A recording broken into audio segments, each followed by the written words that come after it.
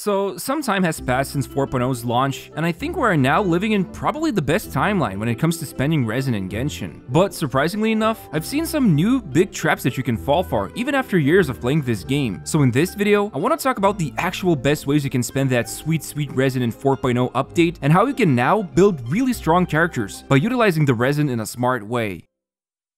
So, I think it's easy to get distracted by the shiny new domain in Fontaine, because, I'll be real, the Golden Troupe set is an amazing artifact set that you can farm for Fischl, Yaimiko, Heizo, and even Geo Traveler, who, believe it or not, seems to be in a better spot than the new Hydro Traveler. And the thing is, for Fischl, this is an undisputed best-in-slot choice. Like seriously, after dumping thousands of resin into the new domain, and still ending up with pretty mediocre subset rolls, she now hits for like 60k with her skill in a fully buffed Aggravate team, and then Oz keeps shooting for tons of damage afterwards, which is really cool. And the same goes for Yaimiko. While something like Gilded Dreams in Aggravate teams is a close contender, the new Golden Troupe set is amazing for her if you only utilize her skill in team rotations. But the reality is, this domain is still pretty niche with all things considered, because the Hunter set is basically only good for Lini, Xiao, and Dia, but all of them have great if not better alternatives. For example, Dia has a massive energy problem, so Emblem 4 set is just straight up better for her, despite the 36% crit rate you could obtain otherwise from the Hunter set, while Xiao can either farm for Vermilion or start gambling it for it from the Strongbox. As for Lini, yeah, it is his best in slot, but he can still utilize sets like Wanderer's Troupe or Lava Walker really well.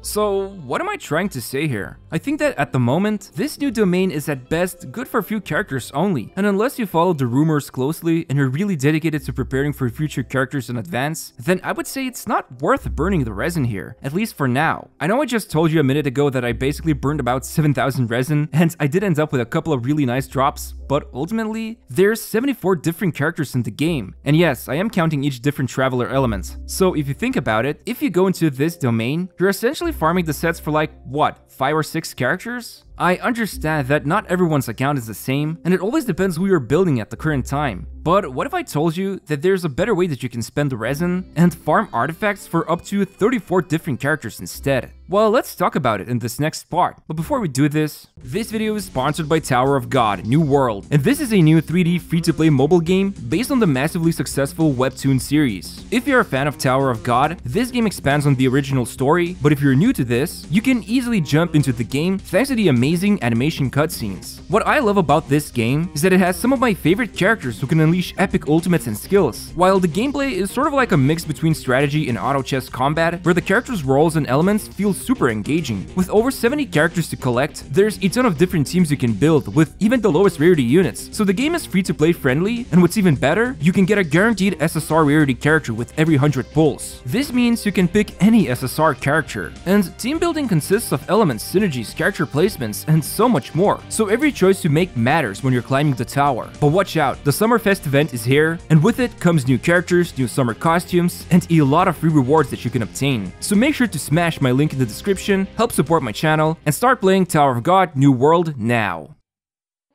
So, what is the best way, at least for now, to spend the resin? Well, the answer is pretty simple, thanks to the new changes to the Artifact Strongbox. Now, normally, some of your resin usually gets spent on leylines and weekly bosses, but the longer you play, the more resources you start hoarding. Experience books, mora, weapon and skill materials, all of these things can be acquired slowly from events. The only things that we do not get from events are the weekly boss material drops. So, if you're a veteran, the resin pretty much gets spent on artifact domains. And right now, if you just go and burn the resin in the Deepwood and Gilded Dreams domain, you can obtain artifact pieces for up to 23 different characters. And you can see here from this list that a lot of them utilize Gilded Dreams. In fact, it's probably the most versatile set for tons of different Dendro teams. But the artifact pieces can also be used in reverse vape, like Rosaria here, who can utilize Gilded Dreams and hit for a ton of damage, thanks to the insane amount of EM you can obtain from the 4 set. But yeah, Lisa with Gilded Dreams can be used in Aggravate teams, Barbara can use it in Nilo Bloom teams, Thundering Fury Razor in the niche team with C6 Benny, and so many Hyperbloom users. You could argue that Flop set is better for any Hyperbloom or Burgeon damage dealer, but the thing is, it's located in a domain with Desert Pavilion set, and honestly, it's an extremely niche set that only few characters like Wanderer can fully utilize it. What's also amazing about Gilded Dreams is that Bloom teams in general have a very low entry cost to build strong meta teams, and it's not even about that. Like, dealing a lot of damage is just a fun way to explore Genshin maps and have fun deleting enemies with few Hyperblooms or Burgeon explosions. Not only is this domain free to play gameplay friendly, but even the Deepwood Force set can be utilized by a lot of different characters, like Tignati if he is the only Dendro damage dealer in the team, Kaveh if he is the Dendro driver, or even Zhongli. Yes, you heard it right. If you position his pillars in the correct way, he can be an amazing Deepwood user in teams like Aggravate or Hyperbloom. But you're probably wondering, why am I sharing this almost 1-year-old info? It's pretty clear that this domain is really good and can be utilized by a ton of different characters. Well, it all has to do with the artifact strongbox, because you will get a ton of crappy pieces when you're farming for Deepwood or Gilded Dreams. So anything that's a bad 5-star drop, you can just feed it to the strongbox and hope for the best. But then, for which artifact sets do you gamble for from the strongbox?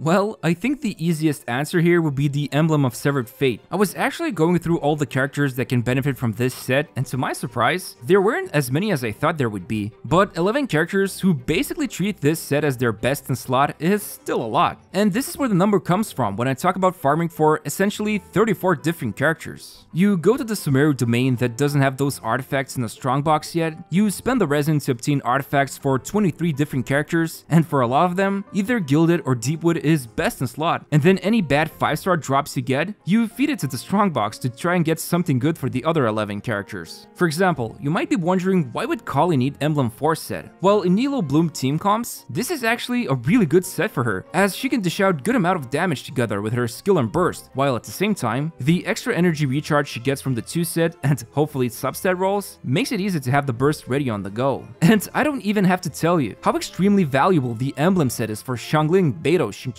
Raiden, and Dia. This is what you want to equip on them when building teams. Heck, even Chongyun, who is often forgotten, can make use of the Emblem Force set pretty well if you want to build for the best personal damage that comes from his burst. Like seriously, I think we're now living in the best possible timeline when it comes to spending resin for artifacts. And I know the RNG is still out there to punish us with those defense rolls, but come on. Previously, the Strongbox had some good sets like Noblesse and Viridescence and Venrir, but now you can obtain Emblem and Tenacity, both of which are amazing for many characters. And like, let's say you have a Dendro team you want to build while the other is Mono Geo, you can still go and farm the Sumeru domain, while the bad drops can be gambled for Husk, which then can be utilized by Itto, Noel, and Albedo. Basically, by farming the Gilded and Deepwood artifacts, you can throw in the bad pieces into the Strongbox and try your luck obtaining good emblem drops, and that allows you to farm for nearly half the characters in the game. But what's even better, sets like Thundering Fury, Lava Walker, Crimson Witch, Blizzard Strayer, Vermilion, all of these niche artifact sets could be obtained from the Strongbox instead, if you don't care about emblem. But there is one exception here. What if you don't care about Dendro teams at all? I mean, kudos for you if you're an old school player that prefers Vape, Melt, and Electrocharge teams. And in that case, you can pretty much just farm any domain that comes to mind, and use the Strongbox however you want. But I would say going back to the emblem domain would be a good place then, since a lot of these teams still need emblem to work super well. However, in the end, if you are keen on just farming the new domain because you want to prepare for the new upcoming characters, then nothing's stopping you. You could always throw in the bad pieces into the Strongbox for more specific builds, and essentially, there is no wrong way to play this game because, after all, the only real challenge is the Abyss, although if anything that proves people care about power, then it would be the extra constellations. Genshin wouldn't be printing money if people didn't want to maximize their favorite character's damage or potential, so choosing the right domain to spend resin is something to consider if you want to hit for those big numbers. And for a generalist approach, there is no better way to do this than just farming the Sumeru domain while gambling with the bad pieces from the Strongbox for something else. Anyway, I hope you found this video useful, and I would really appreciate it if you could press the like button and subscribe to my channel. I'm honestly really happy with the current state of artifact farming, despite the fact RNG wants me to suffer. But I do get a couple of good pieces here and there, but the fact that I can now farm for so many characters is really making me glad I can do this. But yeah, thanks for watching the video, and see you next time.